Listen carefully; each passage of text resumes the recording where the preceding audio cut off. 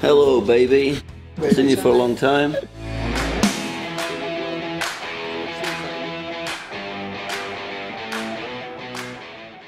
The 916 bike represents for me my past, my history. I had so much success with this bike, and it's probably the most iconic and greatest superbike ever built. So yeah, it's a special bike indeed.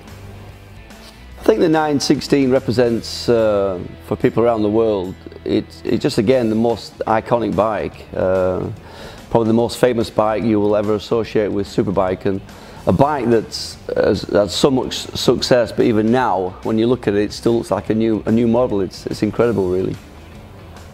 I think, you know, for me and for the history of Ducati and Carl Fogarty in World Superbike, I wasn't aware of anything was being made or created back then. I just wanted to win races, and so did Ducati, I guess. But I guess it's only now when you look back that you know, the two names are so iconic to the sport that I guess it really means something. I'm very proud of that.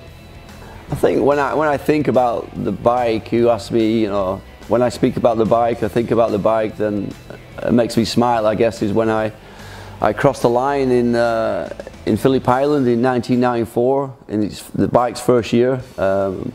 And won the World Championship, so that for me is, I guess, the moment I think of the most. Yeah, when I first saw the Panigale V4 25th anniversary 916, I was blown away. It looks great. It looks obviously brand new, but it reminds me of the past.